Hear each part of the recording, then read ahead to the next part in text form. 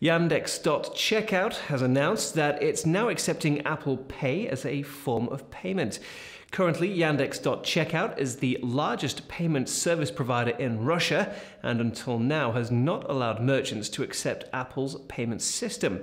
However, consumers will now be able to add it as a payment option when purchasing items on apps and websites.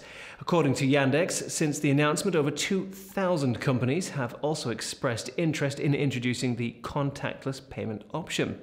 Yandex.Money's chief commercial officer said that contactless payments were currently increasing in popularity in Russia, adding that it can become an additional pretext for a spontaneous purchase.